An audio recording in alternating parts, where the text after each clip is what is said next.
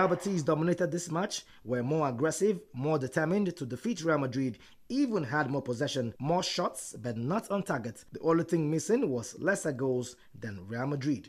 Marco Asensio, Sergio Ramos, Cristiano Ronaldo and Karim Benzema were on target as the Spanish champions recovered from a 2-1 interval deficit to avenge Betis' Bernabeu victory in September. Issa Mendy and the Nacho own goal saw Betis' first half superiority rewarded, while Sergio Leon gave the hosts late hope until Benzema struck in stoppage time. Real Madrid became the first team in La Liga history to reach 6,000 goals in the competition, but the goal only served to push Betis forward as Madrid were forced to defend countless attacks. Real Madrid's problems grew as Marcelo hobbled off with what appeared to be a hamstring injury, and the equalizer that Betis deserved arrived after 33 minutes. Real Madrid had been decidedly second best in the first half but drew level 5 minutes after the restart, but Betis were finished for good like a subdued angry animal when substitute Benzema notched just his third league goal of the season to end the enthralling game 3-5 right at Real Betis' backyard.